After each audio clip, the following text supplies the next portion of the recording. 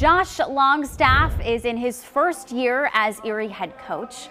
Longstaff was an assistant coach with the New York Knicks for the past 3 years, and before that was a player development coach and video assistant for the Oklahoma City Thunder.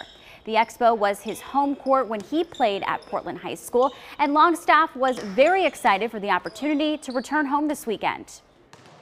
It's unbelievable. It's kind of a surreal feeling to, drive up to this building and walk up the same stairs that I walked up when I played my high school games here. And, it's going to be an incredible feeling being able to play in front of my family, friends, the people of Portland, Maine, the people that have really shaped who I am today.